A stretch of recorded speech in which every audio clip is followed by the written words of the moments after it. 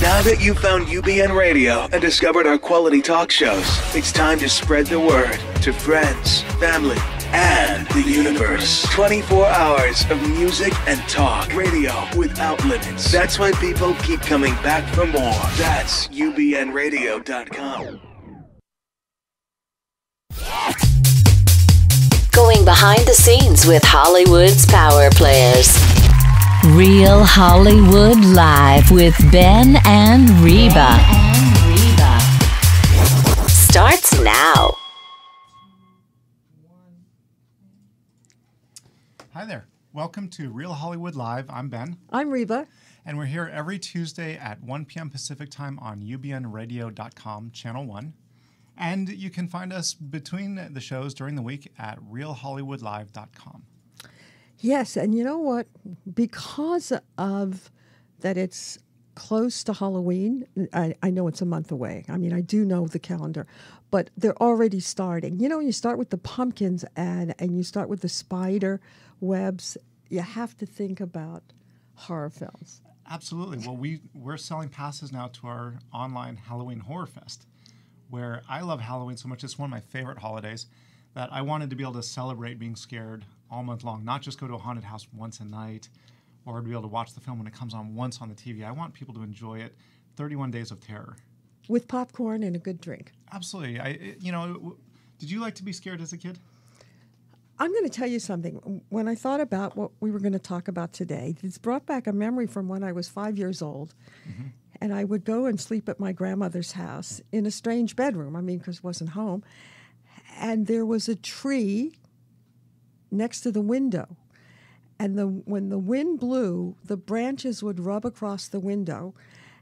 And I thought that the boogeyman was going to get me. And I can't believe, since everybody knows how old I am, that I held this memory for so many years. And so with that, was there one film that stands out as the scariest film that you remember from your childhood that had a profound impact? No. Dreamcatcher was one. I was young enough when I saw Dreamcatcher. I refused to go to sleep for 2 weeks because I was absolutely convinced that if I fell asleep, someone was going to enter my dream and kill me, and I would never wake up. Oh, well, the only thing I insisted on sleeping with the lights on, the lamps. It was horrifying. And I never went to scary movies, but I got to work on them. Mm-hmm. I got to work on Nightmare 3, and I got to work on Nightmare 4, and then I said to my husband driving in today, I said, "Did you go to those screenings with me?" Because he says, I never go to horror films. I said, well, we worked on those films, and it's you have an obligation. You have to go to the screening. He said, I never went. Okay. But I know somebody who did go. I want to tell you about today's show, if you don't mind. I'm excited it's very special to me. Horror films, well, they can hold their own. And we're going to show you a clip from Nightmare on Elm Street. Actually, we're showing you B-roll from Nightmare on Elm Street. And they not only they hold their own, but they make money. Who would have thought? They make lots of money. I was told when I first got into movie making that genre pictures is the best place for an indie film producer to be. Well, obviously, it's also good for writers. Okay, so they make money, they make memories, and our guests today know all about what scares us. Boy, do they. Mm-hmm. And we're going to start with Wesley Strick, and he has been scaring us for a long time. It has nothing to do with age. It's just that you wrote Nightmare on Elm Street 10. God, I got so excited. So, did you grow up liking scary movies, or... I grew up watching The Twilight Zone. As a kid, that was my big influence. So yeah, I like to be creeped out. I like the rug pulled out from under me in terms of, narrative. I like twists. I liked irony, dramatic irony. I liked all of those devices that Rod Serling was so expert at. Did you think that that's where you were going to find your fate in a way, that you were going to become well-known and successful, scaring people? I don't think I dared to dream about that, but I will say that he was probably my first idol. I just loved the idea of this kind of dapper guy who would get up in front of the camera and introduce these, in a very cool way, introduce a show that was about to sort of question everything we thought we knew about reality. You know, it's really funny. I'm listening to you talk, and you seem very low key and not the least bit scary, kind of soft in a way. How in the world does a guy that looks like you, talks like you, get into let's scare the hell out of people business? I think it happened probably by happenstance. I mean, the script that got me into Hollywood was a spec that I wrote back in sold in '83, called Final Analysis, and it wasn't a horror script; it was a thriller. And I sort of styled it. I wrote the story with a friend named Bob Berger. He's a psychiatrist, and it's about a psychiatrist who ended up being played by Richard Gere. But I sort of drew from Bob's life and work. He was the head of the forensics unit at Bellevue, which is a kind of horrific place in itself, but it's a place full of great stories.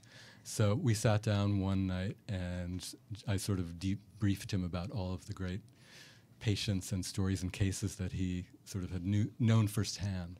And we were both big film noir fans, and we loved Double Indemnity. But we also loved the recent Double Indemnity homage, which was Body Heat. So we thought, let's do something along those lines. And what we came up with was Final Analysis, which is kind of a gloss on both of those films. And I've got a little bit of a question, because obviously you started with your own work, and then on Nightmare on Elm Street you were carrying on someone else's work. What's the difference in the process between having to, take over with sequels versus creation of your own original? Well, the Nightmare movie I wrote it's either a remake or a reboot. It's never been firmly established which one it is. And it actually became a contractual legal question, ultimately. And if you're interested in that, I can talk about it. No. Okay, forget it.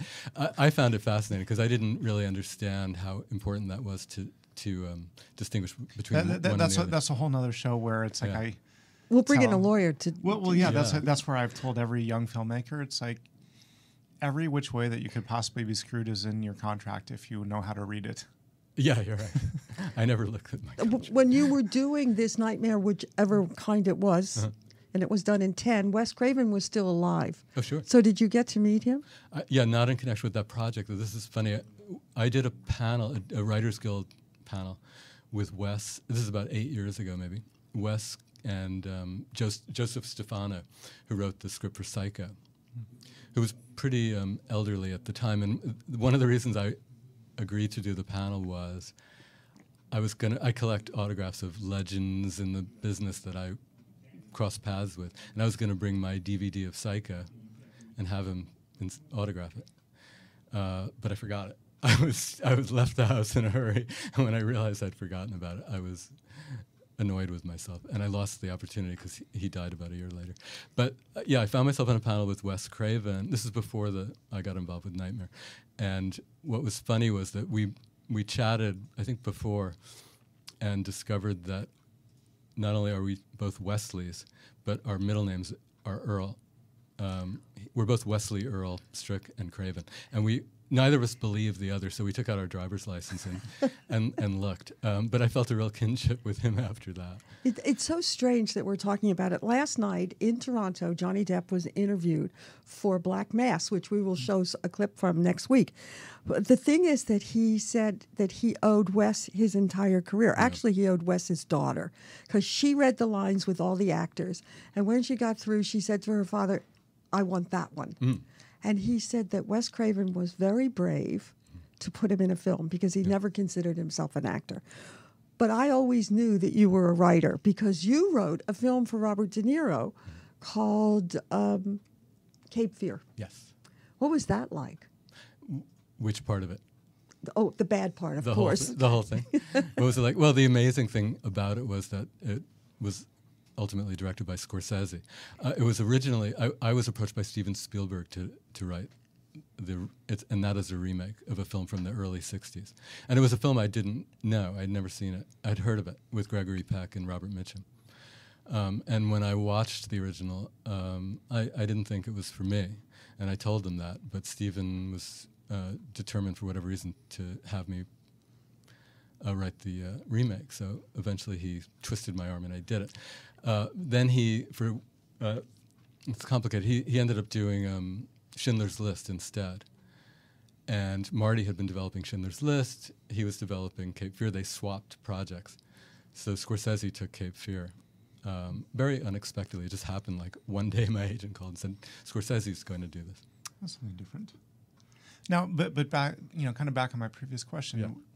the challenge of taking something that's old and rebooting it or creating a sequel, do you find that as enjoyable or more inspiring or less so than coming up with your own character and creating an entirely new world from scratch? It's a very different process. I always feel like when I'm doing an adaptation or remake, something like that, no matter whether you're doing something original or not, you're solving problems. Because at every turn in a story, there's a problem. And you're always trying to sort of get past that problem one way or another, either by, using real logic or using movie logic, which is a little different than the logic we use in real life. The rules are a little different. And you have to just sort of figure out how you're technically going to manage that and going to convince the audience that your story makes sense, that it holds water, and that it's worth following emotionally. Now, when you're writing, are you envisioning how you would shoot it and edit and have it sound and all those pieces? No, not really, because I'm primarily a writer. I mean, I have directed a couple of things. And when I know that I'm writing something specifically to direct, yes, of course, I think about, all the other aspects.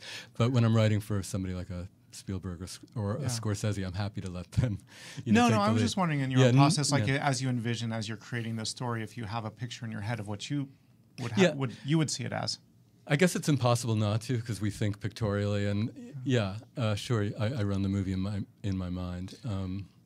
But that doesn't mean that's informing sort of exactly how I'm writing it. Okay. What I get really involved in is sort of the rhythms of the script, the beats that you feel in the dialogue and in the length of scenes and in the sort of what they call the montage. So in what scene follows the previous scene and what scene is going to come next. So you're establishing. It's like a piece of music almost. You're establishing a rhythm, a melody, something that the audience wants to follow and can follow. But that's also like directing, and I know you did direct Watching and Waiting, and we're going to just throw out there a small clip, though it is very scary, I got to tell you, when I watch it. So let's play that clip. Oh, okay.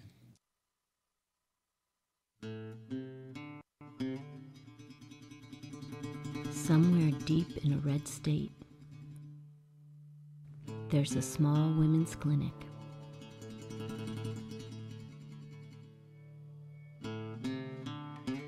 Three women are working inside, and one man is outside. See you tomorrow.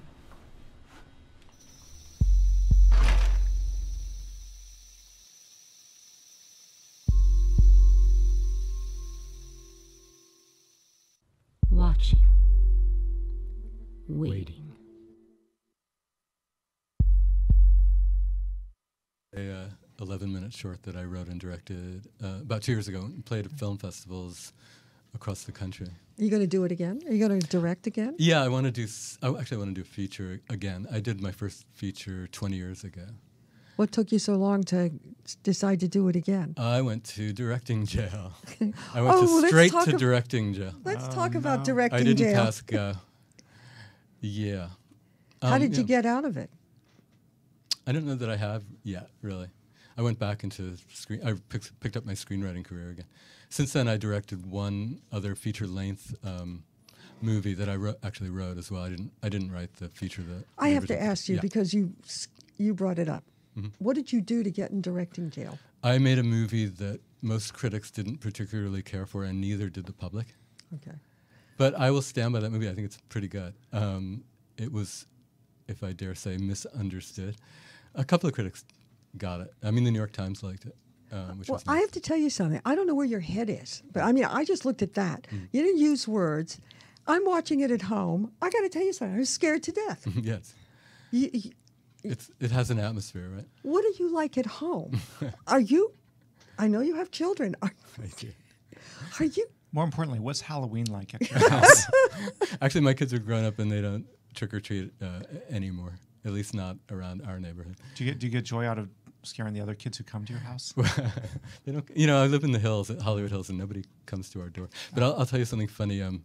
My father, who's no longer alive, but there was a running joke, which was anytime a movie of mine opened on a Friday, he would call me Monday and say, "You seem like such a happy child." And I think that sort of sums it up. But I think the answer to your question about what I'm like versus the kind of things I read is that I must be channeling something very other than how I behave in the world, in my sort of normal life. Did you ever think about it? I mean, do you think, how comfortable are you? Well, just look at that. I didn't even see words, and yet I could feel it. Yeah. How comfortable are you with all this stuff that comes out of you? I'm not particularly. I mean, it creeps me out too. I mean, Cape Fear is a great example. People will say to me, "Oh, I love Cape Fear," and I always say, "Really? I mean, do you love looking at car accidents on the freeway?" Do you know what I mean? To me, it's sort of punishment. It's like, how could you actually enjoy that? And most of the movies that I've written, I never watch them. I don't really. For me, it's sort of not entertainment. Maybe that's partly because I wrote them and I just sort of see the mistakes I made. How do you feel like the world, now that we have digital effects and anything is possible, I think certain things have been lessened. How has that impacted the horror genre, in your opinion? I don't know. I haven't thought about that really, and I don't go to see a lot of horror films either. Like at the core of it, what do you think is truly touches people at the core of to scare them? I think it's the fear of death. The reality of death, facing the fact that we're all mortal. Yeah. On that note, what kind of film are you writing for Vince Vaughn? Something very different. It's back to the other thing I do a lot of, which is suspense. Oh. And the suspense kind, so as much as I was influenced along the lines of horror by Twilight Zone and Rod Serling, I think Hitchcock influenced me in the category of thrillers and suspense very, very profoundly as a kid. So the thing that I'm writing for Vince, now I wrote a drama for Vince that came out in the late 90s called Return to Paradise. I looked it up. Yeah. It was scary. I mean, I don't know why you think that's suspenseful. Well, it's not a horror film, but it is dark. It goes to a really dark place. It's a good movie, and I think Vince is really good in it. So what happened is about a year ago, his sister, Victoria, who runs his company, called me out of the blue and said, Vince would love for you to come in and pitch ideas for another drama. And I, walked into the office and gave them a couple of ideas, things I had sort of on the back burner. And they weren't really interested in most of what I was pitching them. And I wasn't sure why. And then I went on the internet to sort of look up what I hadn't talked to Vince or really, thought about what he might be interested in for a lot of years. But I went on online, and what I saw was that I didn't know this, he identifies as a libertarian. Well, sorry to cut this off. We're going to continue this in the third segment, but we do have to go to a commercial break. Because our sponsors are fabulous. They are. We'd like to thank Wagner Family of Wines for Conundrum Red and White. And Rove Mobile Living Products. So I can travel and drink all at the same time. Yep. And now, too, if you're enjoying horror, go to HalloweenHorrorFest.com where you can get a month-long pass online to enjoy 22 horror films from the comfort of your home. Cool. Or fear from your home. But we'll be right back. Conundrum has been turning winemaking on its head for 25 years. Conundrum White is the original white wine blend from California. Pair this exotic, versatile wine with everything from Asian cuisine to tacos. Conundrum Red is rich, full-flavored, and balanced, the perfect complement to dishes like pasta pomodoro, fajitas, and barbecue. You'll find Conundrum Red and White wines at your favorite restaurants, wine shops, or supermarket. Go to WagnerFamilyOfWine.com. Again, that's WagnerFamilyOfWine.com. Find your wine, find your adventure. Rove knows you're always on the go, so we make it easy to have the most basic luxuries at your fingertips no matter where you are. At home watching a movie, working out at the gym, or running around town. Yes, we are talking about having hot coffee and cold water available on demand. Rove makes everything better. Check out roveliving.com. That's R-O-V-E living.com. Rove, make life better. Nearly Famous, Tales from the Hollywood Trenches is Reba Merrill's intriguing look at hidden Hollywood. Find out what movie stars are really like in this behind-the-scenes Hollywood tell-all. The story of Reba's extraordinary life interwoven with an insider's look at achieving fame and success in the entertainment industry. A must-read. Buy Nearly Famous, Tales from the Hollywood Trenches at RebaMerrill.com, Amazon.com, or ask for it at fine bookstores. Nearly Famous, Tales from the Hollywood Trenches. You'll love it.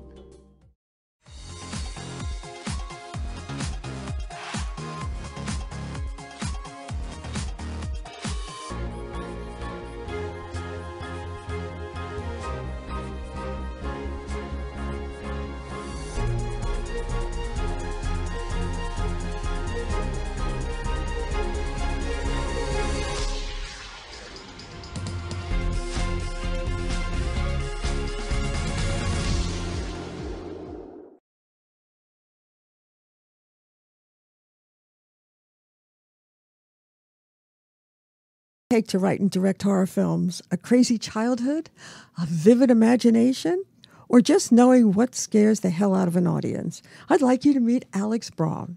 Now, are you related to Bram Stoker? I'm not. Oh. I am not. That would help, though. Yeah. But he has been scaring audiences for a long time. Okay, sit there and laugh, but now I'm going to ask you. And he also makes movies. I also make movies. Well, right. usually when you write and direct, you do. I mean, it's... You missed the joke. Okay. Sorry, it's okay. Bram didn't? No. Okay, no, forget no, it. he's been scaring people. For a long time. He also life. makes movies. Okay. That's right. Sorry, I guess. What was your childhood like? You know, actually, one of the very first things I ever obsessed about was movies and films. And I've actually never told anybody this. But one of the very first things I started to do, one of my first memories was I started to watch all the old movies. And I got to a point where I can tell you the release date of any film from about 1929 to 1978. And I did this as a 7-year-old. And I don't know what it was that drove me to do that, but I just became sort of obsessed with these old black and white films and all of them. And I would sort of pick an actor like Edward G. Robinson and just kind of watch all his movies. And then I'd go to John Wayne, and then I'd go to, you know. Did you do Bela Lugosi? Because I did Bela Lugosi. Okay, Who started off as a stage actor. I'm going to be your therapist for Please. this moment. Were you bullied that you had to hide behind this fascination with those particular kinds of characters you saw on the screen? I wasn't so much bullied. I think what I learned pretty quickly was that through humor, I was able to ingratiate myself to the bullies. So they can beat you up? They wouldn't beat me up because they had horrible senses of humor, and they needed me around to sort of impress the girls, I guess is what it was. I don't know what it was. But you got even. You got even with them because now you scared the out of them. Yes, I get even to this day. There's a script where I was looking for a bad guy name, and this person. This is now we're flash forwarding to current day to this past year, and I needed a name for my bad guy, and I picked someone who'd pissed me off in real life, and he is my bad guy name. Oh, so don't mess with me is what I'm saying. So I was going to ask you. Well, I guess you know that. So what's the name? I don't want to say No, that he doesn't for want to say it libel because reasons. My lawyer's listening. Okay, but the thing is It's going that to be I in the thought. movie, isn't it? Yeah. But I'll have a few movies so people won't be like, which one? Well, was we're it? going to show something from Body As long as it's of, not Ben. It's not bad. and it certainly isn't Reba because I'm a girl. No, Okay, no, but you're we're, a great horror writer, too. yeah, right. She pulls from experience.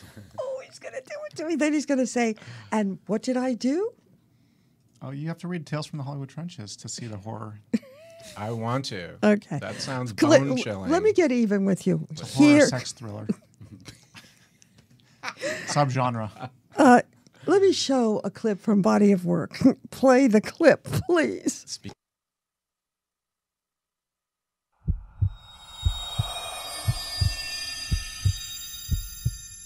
You're simply doing work for hire.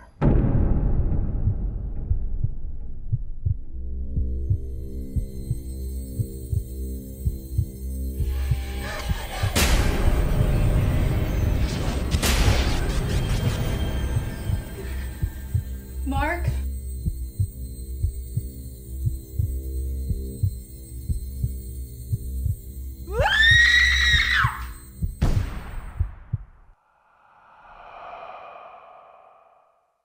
There really is an art to the Scream Queen, isn't there?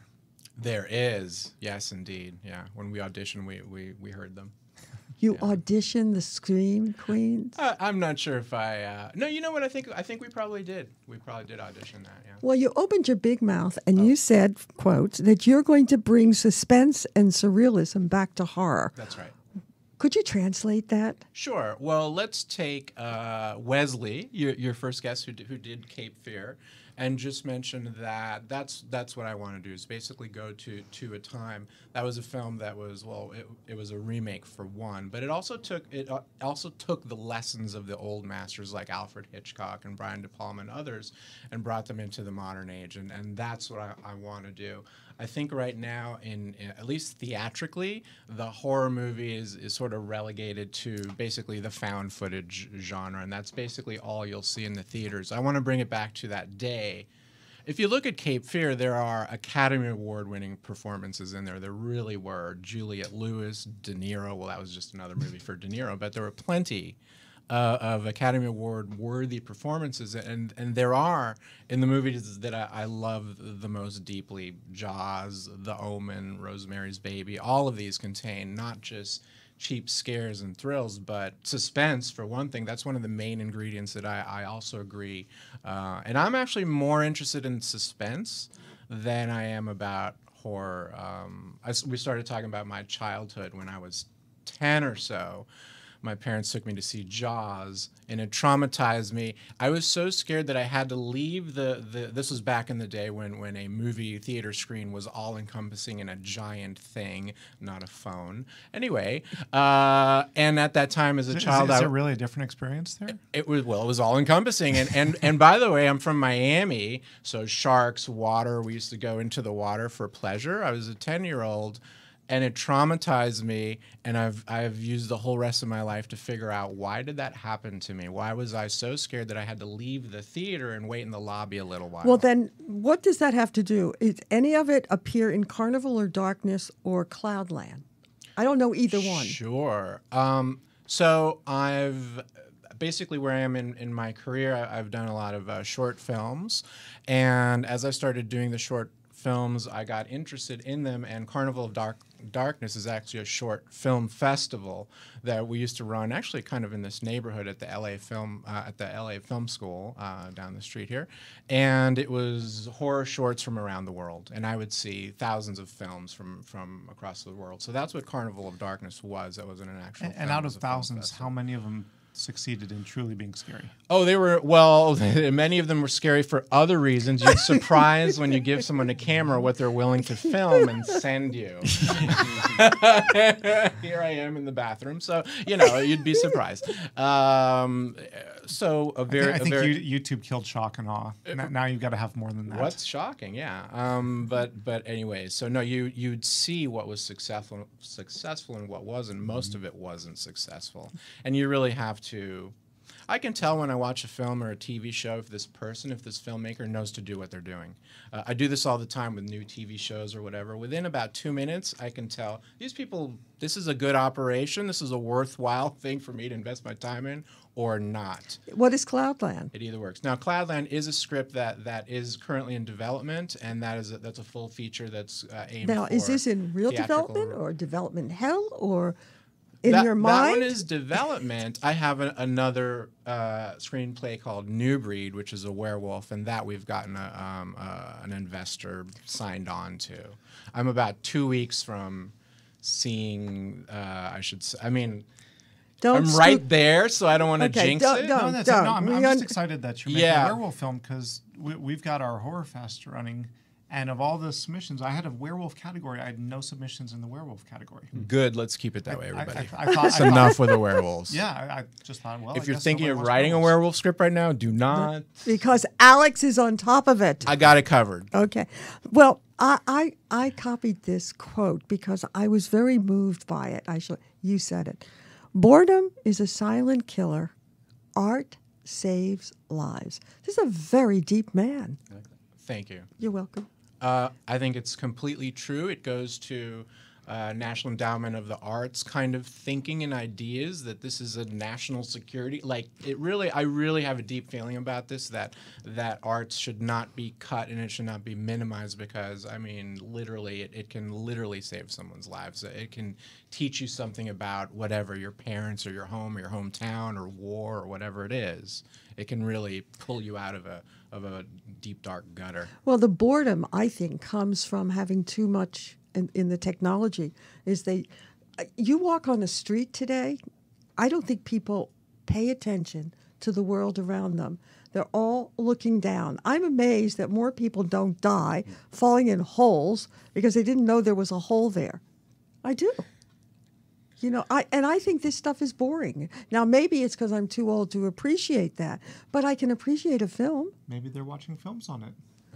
God, how scary is that? Films about holes. Yes. You know, I think There was a what film it called that. I think what inspired me to write that, actually, one thing as a director that I like to do is expose myself to a lot of, that's another story, expose myself to all different kinds of... Speaking of horror.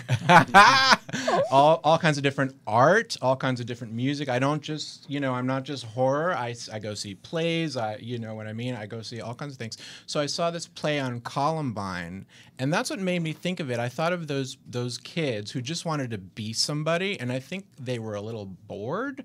And so what a better way to get on the news? I mean, this is going real dark, but these are the kind of things that I consider is if people had a purpose in their life and something that was driving them forward, maybe they wouldn't be criminals. So do you look at, like, you go see Annie and you start to envision, like, what if Annie had a machine gun and could take out Miss Flanagan? And I more think violent thoughts of the people who made the last Annie remake. So, some films don't need to be remade. But Annie the play, wonderful. But the thing is that we discussed I'm just joking. And discussed your childhood and where some of these things are coming from in your brain.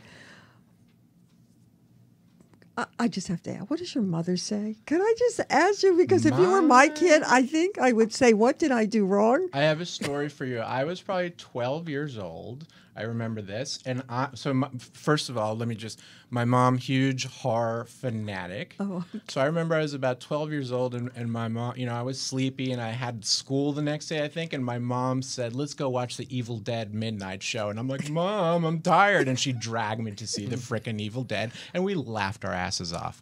That's my mom. So she force-fed me horror the way other parents force-feed, Food. Geometry homework or something. Or whatever. Yeah. So, of course, when you're half asleep, then it kind of comes in subliminally, and then you actually think it's part of your real memories. Right. Did I drink Well, that? here's a question, and I guess I should have really asked both of you, but as a screenwriter, if you kill someone, does it affect you as well?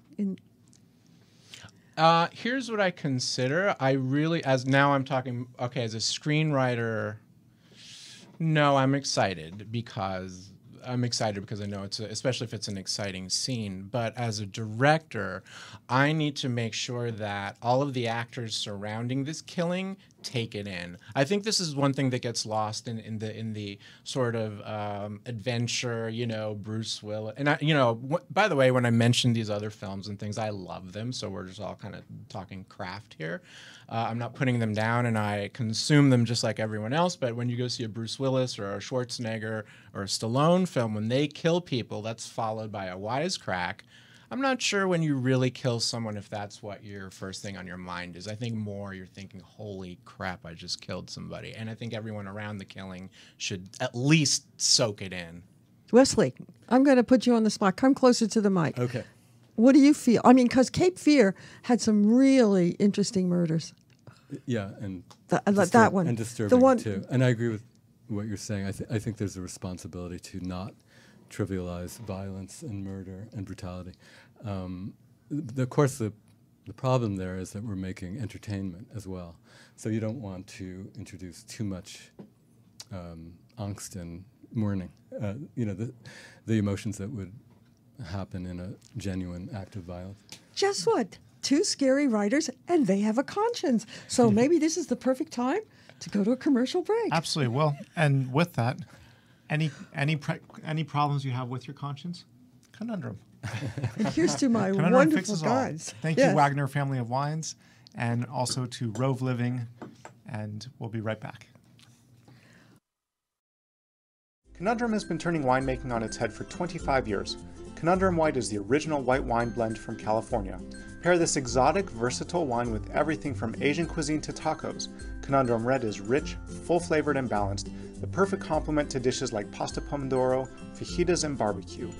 You'll find Conundrum Red and White wines at your favorite restaurants, wine shops, or supermarket. Go to WagnerFamilyOfWine.com. Again, that's WagnerFamilyOfWine.com. Find your wine, find your adventure. Rove knows you're always on the go, so we make it easy to have the most basic luxuries at your fingertips no matter where you are. At home watching a movie, working out at the gym, or running around town. Yes, we are talking about having hot coffee and cold water available on demand. Rove makes everything better. Check out roveliving.com. That's R-O-V-E living.com. Rove, make life better. Nearly Famous Tales from the Hollywood Trenches is Reba Merrill's intriguing look at hidden Hollywood. Find out what movie stars are really like in this behind-the-scenes Hollywood tell-all. The story of Reba's extraordinary life interwoven with an insider's look at achieving fame and success in the entertainment industry. A must-read. Buy Nearly Famous Tales from the Hollywood Trenches at rebamerrill.com, amazon.com, or ask for it at fine bookstores. Nearly Famous Tales from the Hollywood Trenches. You'll love it.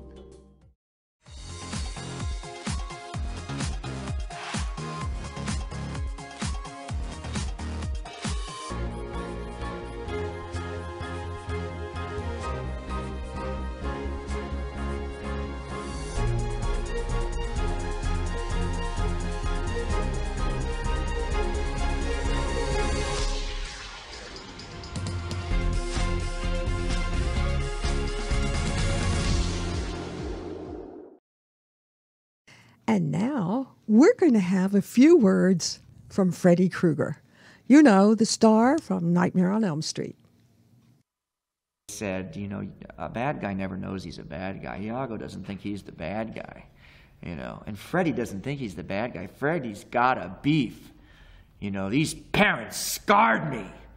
You know, this is his beef. And I'm going to get their kids for that. You know, I got off fair and square. Those lawyers got me off, and Freddy's got this legit beef. You know, so Freddy, you know, Freddy doesn't think of himself as a bad guy. Well, when you write a villain, do you try to see the good side of him? I mean, this was a quote from last night from Johnny Depp, who was talking about Nightmare on Elm Street, and he says, no one wakes up and says, I'll be evil today. But you two guys, I don't know. Maybe you do wake up and make your guys, they have to have some redeeming feature. No? Yes? Well, what I try to do is give my villain a justification. That To makes kill? sense. To do what he's doing. In other words, yes, he's not just making mischief, doing evil, wrecking lives. He has a quest that, in his mind, his version of reality, makes perfect sense. And that was sort of the big story thing that I brought to the remake of Cape Fear. The idea that Nick Nolte had been De Niro's lawyer. In the original Cape Fear, it's a much simpler thing. He was stalking the prosecutor, the guy who put him in jail. In the remake, Nolte had represented De Niro, but De Niro had discovered while in prison that Nolte had buried a piece of evidence that would have exonerated him in legal terms. So he had every right to be kill him.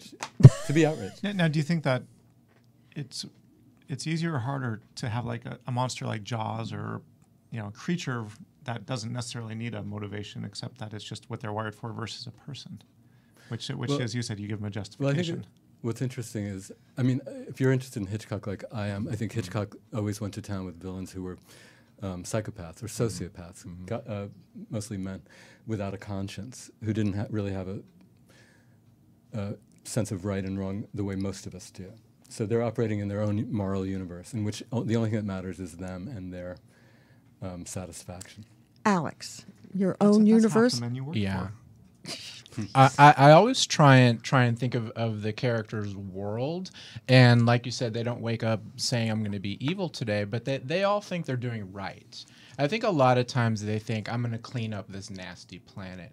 I have Cloudland is about a cult leader, so I've had to do a lot of thinking. It's funny, my cult leader, when he would do his sermons and all that, he actually says things that I believe in myself, and yet he's my bad guy cult leader. So they have they have to be a fully rounded human, and although they've set about to do something that is harmful to others. I mean, we see this in politics currently. Anyhow, none of these people set out. They think they're doing the right thing for whatever reason, although they're misguided. And in a sense, I think, just to build on that, they're operating without the constraints that the rest of us operate with, where we're not going to actually do harm to people. We might fantasize about it, we might in passing. Yes, there is that pretend. fantasy element. I'll get back at you. But here's the other thing. What do you think if we could break this down to what scares an audience? How much of it is blood and gore, silence, noise, or, in your clip, an ugly villain? Anybody? I think it's not the payoff, but the lead up to the.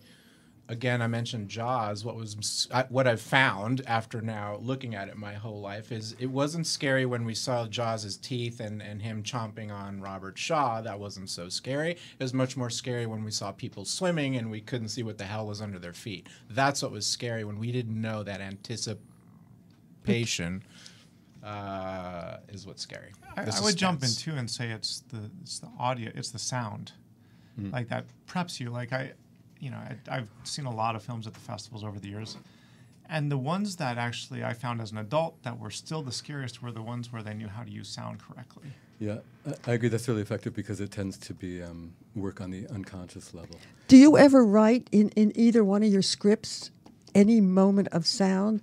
I mean, we have to go back to Psycho. It was the strings that did it. Right. I do. Not Tony Perkins. Not Tony Perkins. Yeah, sure, that helps. Do you write that into your script as well? Yeah. I found I befriended a well, he's the vice president of the sound editors, Mark Lanza, and he worked with me on Body of Work, and so I knew I had him, and for that reason, I added a lot of, her voice travels through the air in waves, so because I knew he was on board, I amped up my script with it, and he's continuing to work with me. He's my sound person. So that's what I like to do, is find a good crew and team and continue to work with them, and that's what we're doing. There's another subtle aspect of enhancing the level of dread in a horror film. That's just as subtle as sound cues, which is all about framing, composition. A great example of that is the way Polanski uses the widescreen frame in Rosemary's Baby, and there are scenes where he's framed the apartment in such a way that you don't see very much. You're desperately straining to see sort of around a corner or through a doorway, but he only gives you a bit like a tail end of somebody's cigar smoke or somebody's silhouette, just half of their silhouette sticking out of a door frame, and it's just something that is so frustrating and compelling. I stole that in Body of Work. I do that where where you're like, go ahead, turn the damn corner, and it's in Body of Work. I stole that from Polanski. Right. Oh yeah. It's kind of a general filmmaking question, but I find it fascinating that we still look at Hitchcock and a lot of the classic film directors as the lessons and the mentors and the teachers. Has the craft been perfected for that long, or why is it that what they set the stage for back then still holds true as how things should be done today? Yeah. Should be done, but really mostly aren't. Right. I mean, the found footage stuff and the handheld stuff all sort of throws that away. Did you say throws it away? Throws it away for the most part, and turns it into sort of first-person, filmmaking that replicates just what all of us can do. They're not focusing on the right thing. This happens a lot where a movie makes money, and then they try and figure out, why was that successful? And they looked at Blair Witch Project, and they thought the reason this was successful was because of the shaky camera. And it isn't. The reason Blair Witch Project was successful was because it was scary, and people got scared by it.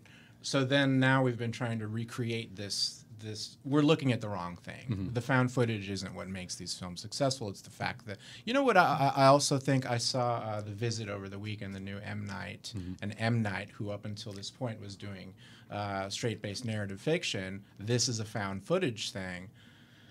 Go ahead, tell me. But sorry, I think what happens when you have found footage is the actors. Now this could be resolved by good directing, but the actors are given license to act like a normal person. Just act like you're on a video. I want this to appear like a home movie. So then the actor relaxes more, and that's what they're really looking for. But you could achieve this with a good film like Cape Fear. Well, like in Wesley, you spoke too. I think part of what made the Blair Witch work was that in the beginning, people thought it was real. Like when everything was on the internet, people didn't realize it was a movie yet, so it bought into the fear of death. That's right. It's the mythology that was built around the movie that people brought so much. Could I ask I was going to say, but before we break, from what it's worth, I don't remember which one of the filmmakers, but at Toronto Film Festival a couple of years back, I saw another film from one of the men who was involved in that, and it wasn't a perfect film, but his knowledge of how to use sound, of all the films there in the Midnight Madness, it was the only one that I actually thought had a shred of being scary. And so it showed that even though that set the tone for that these guys either had or developed some craft while they were at it at the same time. No. Was that Eduardo Sanchez? Yes. Yeah, and it was like something Molly. He is going to direct Cloudland for me. Oh, okay. So he's my attached director for Cloudland. Great. I'm directing New Breed. So I'm writing, directing New Breed. I wrote Cloudland, and Eduardo Sanchez is directing. So you see, I don't hate found footage, and I love Eduardo, obviously. It's like you said. They came across something that was good, and then everybody else tried to copy because they're like, oh, that must be the new thing. Yeah. I got to ask this question before they throw us out. In Hollywood, because both of you are part of this breed, do you think everything is possible? Did you really think you were going to get your career, and did you really think you were going to get your career? Go ahead, Wesley. You've had your older... Me, no. My career was a total fluke. Absolutely. I just fell into it. I really did. I got lucky. We always say that we got lucky. Did you get lucky, Alex? I think everything is possible. Here's what I really think. I think you just got to keep going and creating art and just create. I create lots of art that nobody ever sees. I create all kinds of weird shit all the time that nobody ever sees. But what that allows is one day someone's going to reach out and find it. And I was, for this New Breed, this deal that's happening, me and my script were at the right place at the right time. And so we got lucky. Right. And before we end, I must ask you, gentlemen, what scares you and what scares you? The IRS. The IRS? Only if you have something to hide. Oh, that's right. No, not the IRS whatsoever. Wesley. That's just gags. What scares me? Everything. Everything. Life. The world. Wow. What scares you? Gosh, I don't know. Responsibility. Okay. I I'm scared think of committing everything. to being married and having kids is the scariest thing I ever did. Oh, I already got through that. I'm in the next phase. I'm a grandmother. That doesn't scare me at all. Mazel tov. Well, I have to tell you What something. were bedtime stories like in your house when your kids were young? We stuck with the classics. We were Like actually The Shining, I'll tell you Psycho. something. I'll tell you something really embarrassing. My wife and I took turns reading Charlotte's Web to the kids, and I got the last section, and I couldn't finish it. I choked up. So emotion is a very big part of who Wesley Strick is. Emotion. Emotion is, yeah. And you're not embarrassed by it. I mean, guys, especially New York guys, probably were never allowed to even show it. Well, we show it through art, I think. That's the way we expose our emotions. Yeah. Because Alex, he makes me feel that he exposes himself through humor and then wraps it up in horror or suspense, that you're playing this game with us. Do you feel like you're playing a game? Absolutely. Game of life and enjoying it, too. I like the idea that you're getting even. Did you ever think about that maybe you were getting even? I don't know how you grew up. I thought maybe I could convince some of the girls who didn't go out with me that they'd made a big mistake. Well, your wife will tell them that they really did make a big mistake because you have one of these Hollywood marriages that actually work, which for itself is a miracle. Because when you go on a film set, do you, as the writer, do you go on the film set, or once you write, you let it go? No, I'm usually around, unless I've been replaced. But you know, Sonny, and I have to say this before we end, as an EPK producer or producer of electronic press kits, every time I was on the set, I always wanted the writer. because you told the best stories. So listen, guys, when you do your EPKs, please make sure you're on the set that day that the producer's there so they can have the pleasure of interviewing you. I think the Guild has a policy about that. They have that you have to be on it? Yep. Well, it's about time. See, I worked in the old days, and Right. it wasn't true. Back then, it wasn't even an electronic press kit. It was just a press kit. It was a press kit. No, I was always electronic. I was so electronic. God, tell about next week. Next week. God, I want to thank you guys. God, did I have a good time with you guys? Exactly. Tune in next week at 1 p.m. Pacific time on ubnradio.com, Channel 1, where we're going to be talking to legendary actor Ted Neely and writer-producer Josh Isaacson. So with that, you can tune in to see this program as well as others at realhollywoodlive.com. And again, thank you to Conundrum Red and White, WagnerFamilyOfWines.com. To Rove, so I Rove can Living. travel and drink. Exactly, with their special double lock system to prevent you from spilling. And to our great guests. And if you Thank you, love Reba. Thank you, horror Ben. films... Or please- suspense. Yep. If you love the genre films, go to HalloweenHorrorFest.com, where you can enjoy 22 films all month long in October. And you know what I get to do at the end of the show? I get to say, that's a wrap. Gentlemen, Cheers. thank you. Thank you. Real Hollywood Live with Ben and Reba.